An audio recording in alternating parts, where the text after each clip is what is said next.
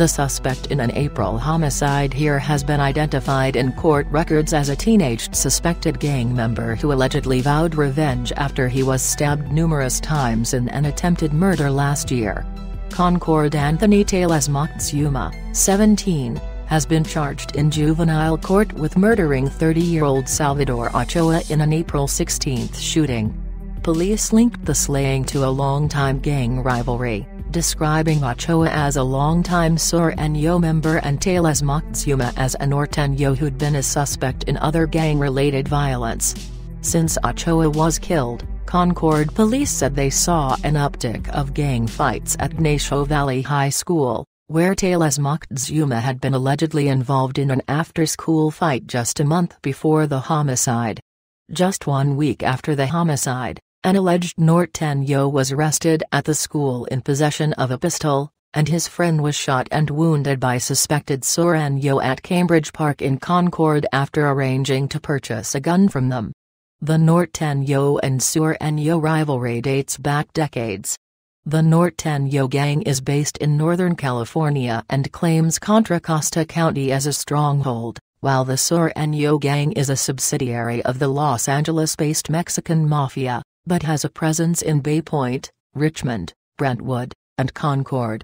Ochoa was shot and killed at the corner of Meadow Lane and Johnson Drive while he was riding a bicycle in the city's Monument Corridor neighborhood. It is the same area that was the subject of a massive 2020 federal and state investigation targeting the Sureño in Concord, which included murder charges for homicides in Concord and Antioch.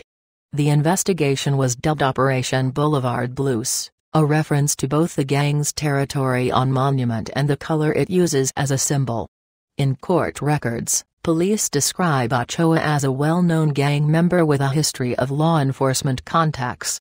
But his family described him as a lover, not a fighter to television station KTVU. A former girlfriend told the station that he would always have a smile on his face. He was just a good person.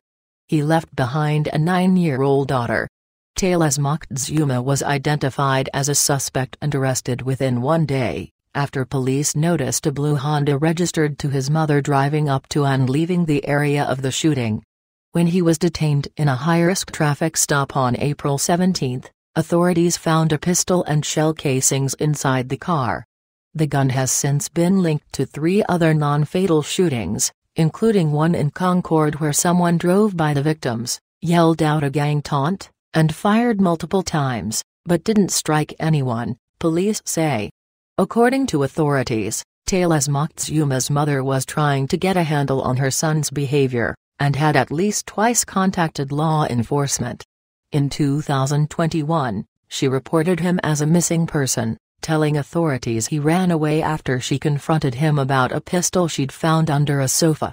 A month before the homicide, she called police about a bag of ammunition she found in his room.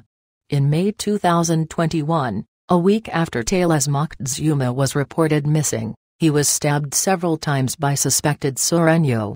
When police showed up to interview him at a hospital, he refused to provide details. Detectives noticed he was still wearing a Red Cross necklace around his neck, which they allege is a common symbol among Norteños, according to court records. After surviving the stabbing, Tales Moctezuma had conversations on his Instagram about wanting to get back at the Sureño, according to police. Those Instagram messages were obtained by police in an earlier, unrelated homicide investigation. 1 month before Ochoa was killed, a Bay Point man was shot in the leg with the same firearm, though police haven't publicly identified suspects in that shooting. In 2021, the same gun was one of 3 used to shoot up the Bay Point man's home, but no one was struck by gunfire in that incident, authorities say.